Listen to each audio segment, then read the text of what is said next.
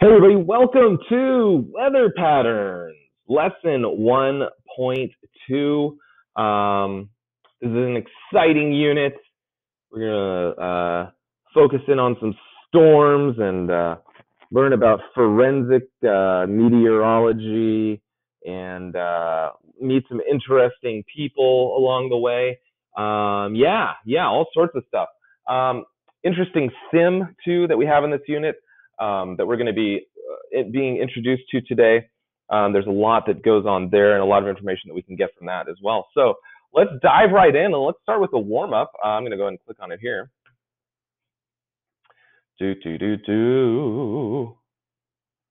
All right. So the warm-up says, you may have seen a diagram like this before. What does this diagram show? Explain your thinking below. Ooh, look at this diagram. What is going on here? You know what? I have seen something like this before. I'm pretty sure that this is showing something called, what was it? Oh yeah, the water cycle, But just what is it showing and what does that mean? And that's what you're going to answer right down here. Record your thoughts about the diagram in the space below. So try to explain, like, what is happening here? In the different parts of the diagram. I'm going to give you a minute to do that, okay? So go ahead and write down your thoughts on your mark. Get set, go. All right, what do you think? Maybe we said something about some vocabulary that we've heard of before, like evaporation, condensation, precipitation. Maybe you've heard these words before. If not, hey, we're going to talk about them some more, don't worry. But yeah. And we got the sun here, we have clouds and what looks like some rain. Like some sort of body of water. The arrows showing the direction of something. I'm guessing the arrows are showing the direction of water. But hey, you know what? Again, we will explore that some more. What's happening here? There we go. Here's our vocabulary term, our first one for the unit. It is weather conditions, such as rain, clouds, and wind at a particular time and place. Now, in our last unit, we talked about ocean, atmosphere, and climate. And here's my question for us right now, which if we were in person, I'd be asking you too. How are climate and weather different? What is the difference between weather and climate? Because they both, deal with things like temperature and rain and things like that. So what is the difference between weather and climate? And I want you to explore that a little bit. And then I want to discuss that when we come back together as a full class. The next thing that we're going to do is watch a video. So I have uploaded this video to my YouTube channel, also attached it to your lesson. It's a news brief. It's a breaking news. We're going to hear from Hayden, I forget Hayden's last name, and Kenji Emerson. And we're going to be learning about something that has affected the town of Galetown. Yes. So go ahead and watch this video. And then come on back to me. Okay, I am on tab number 2 up here in this lesson. So what did we find out? What did we learn? Oh my gosh, Galetown affected by this huge storm. Poor Carlos had a tree fall on his house. I forget what that other lady's name was. The bookstore owner, bookstore flooding. Oh man. So Kenji, what is Kenji's job? Well, it's to figure out why the storm happened in the first place. They said the difference between a forensic meteorologist and I guess a non-forensic meteorologist is he is looking at what caused weather, not trying to predict the weather in the future. I'm sure he could do that with his skills and knowledge base, but that's just his job is to, again, find out what led to these severe storms. So there were different opinions thrown around out there. And let's look at some of these claims that we have. What caused Galetown to have more severe rainstorms? Because as we've seen, and as was described, I'm going to sneeze. I'm not going to sneeze. I'm not going to sneeze. Got it. Captured it for later. There were different opinions of what's causing these storms, right? Carlos had an idea. There's some other ideas floating around. Claim 1, let's look at claim 1, is that the lake, I can't highlight it. The lake that was built near Galetown caused it to have more severe rainstorms, okay? Something about the lake. We don't know what about the lake. I loved it when uh, uh, uh, what did Hayden say? Do you have evidence that supports your claim? It just sounded exactly scripted like our own lessons are, right? It's beautiful. Claim 2. Warmer weather caused Galetown to have more severe rainstorms. Well, that's interesting. Why would warmer weather cause that? And claim 3, stronger winds caused Galetown to have more severe rainstorms. So these are the claims that we have. We know it's either going to be one of these or a combination of these. And we're going to, again, explore what causes severe weather first. We need to understand that. And that will help us to understand what is going on specifically in Galetown. So the first thing that we're going to do after this is the sim. We have a few things we're going to be doing in the sim. The sim looks like this. Ta-da. And we want to make sure that we are in the regional weather 1 mode.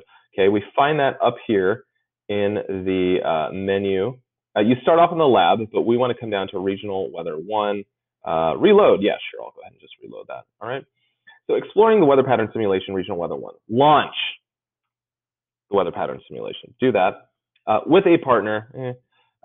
Explore regional weather 1 mode of the weather pattern sim to become more familiar with its features. I asked you to do this yesterday after we took our pre-unit assessment to go explore the sim, but do that now if you haven't done that already. When you make any discoveries about the sim or notice anything interesting, be sure to share with your partner that you don't have. But we can talk about anything interesting that you did discover next time we meet. So let's go to number 2. Yep. We already did this. We launched it. We went to regional weather 1. And here we go. Use the sim to investigate how the amount of surface water can affect the amount of water vapor in the air. What is the connection they're making here? Oh, I get it. They're making a connection to like the lake, aren't they? Right? So there was not a lot of surface water before they built that lake in Galetown.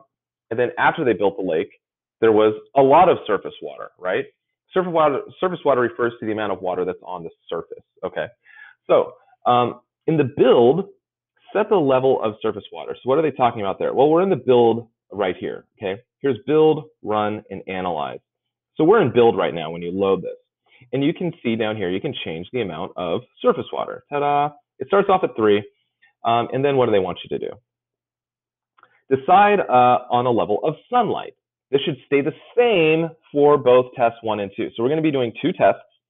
So whatever level of sunlight that you have, make sure it's the same for both. I'm going to crank it all the way up because, well, why not? Switch to run. Press pause when the temperature turns red. Well, what does that mean? Okay, let's see what happens. Okay, run. Ooh, look, it totally changed.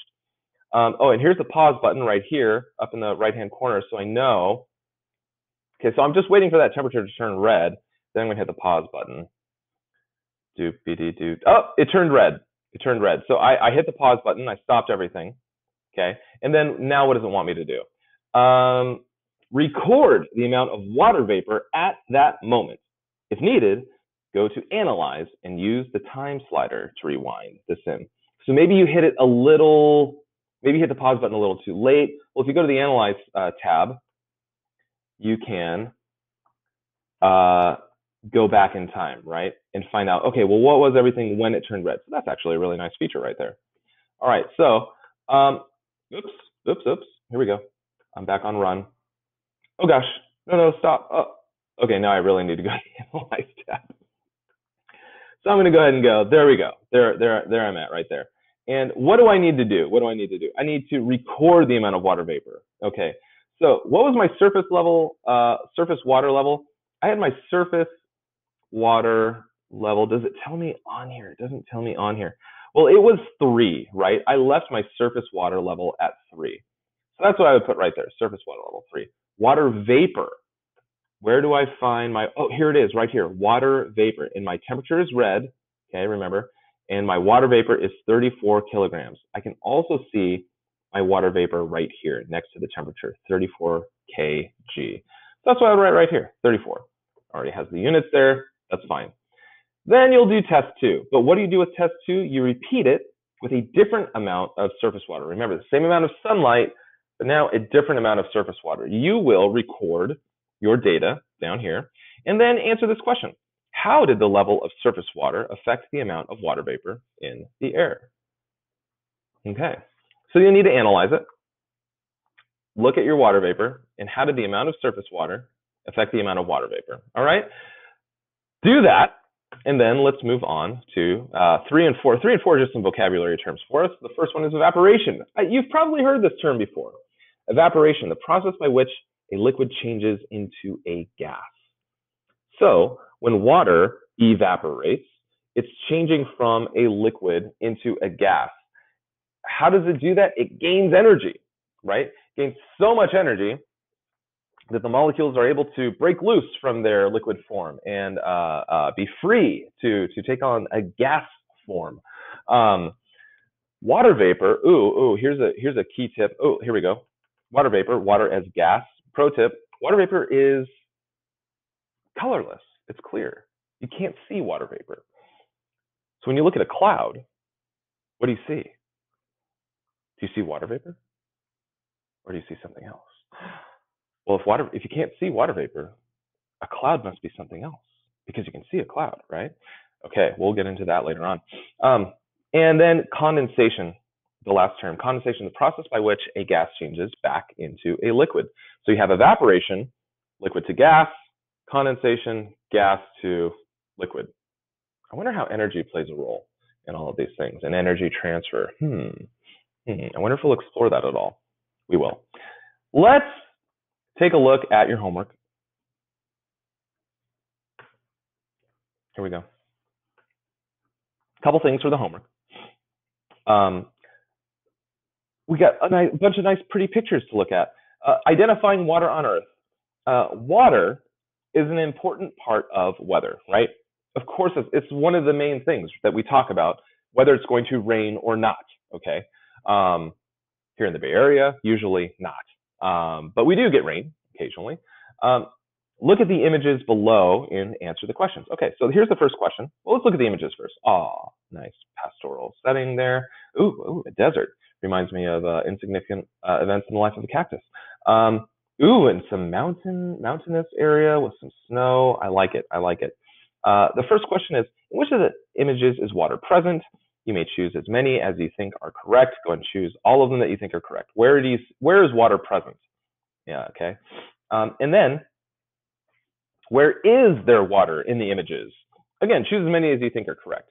So of all the images, is there water in the air? Is there water in the lake, in the clouds, in the snow? And then the last one, put the images in order from where you think there is the least water to where you think there is the most water. Okay, so A, B, and C, you can see the images do have labels C, B, A, least to most. The next part of your homework. Hey, this looks like the warm-up, doesn't it? And I take the image below with the words in the word bank and then answer the questions below the image. Hey, look, condensation, evaporation. We had these terms earlier, didn't we? I hope that you know what rain is. If not, you can look it up. And then condensed liquid water. Condensed liquid water. Well, that's interesting. What do they mean, condensed liquid water? Put your thinking cap on and try to figure that out. Okay, so put these, you can drag and drop these into the boxes on the image, and then explain the image above using the following words: condensation, evaporation, condensed liquid water, and rain. So this, again, is very similar to the warm-up, but now we're applying some of the things that we have talked about and learned about in this lesson. Okay, the next part, family homework experience. I love that. I love the sound of that. And it says optional. Hooray! It's not optional. I want you to do this. So for the family homework experience, exploring weather and water at home, it says work with a member of your household to go outside and observe the weather and water in your environment. You may work with more than one member of your household. You might need to explain a little about the water cycle in order for the member of your household to be able to understand what you're observing. So describe, what are your local weather conditions? Well, what was weather? Hey, we had a definition of weather earlier, didn't we? Let's go back. Oh man, where was our definition of weather? I think it was right here, the second page of the warm-up, right here. Yes, conditions such as rain, clouds, and wind at a particular time and place. Well, what if there's no clouds to describe? Well, that's what you would say, right? So describe your local weather conditions. Go outside, talk about the weather. And then if you see water somewhere in your environment, describe where it is and how it might be part of the water cycle. Fantastic. Love it. I love it when we get to bring our family members, the people we live with, into our learning experience. So that's what you're going to be doing. That's the lesson for today. Make sure you have this done by the next time we meet. So that for some of you that's tomorrow, for some of you that's Friday. But anyways, yep. Oh yeah. That's it. Bye.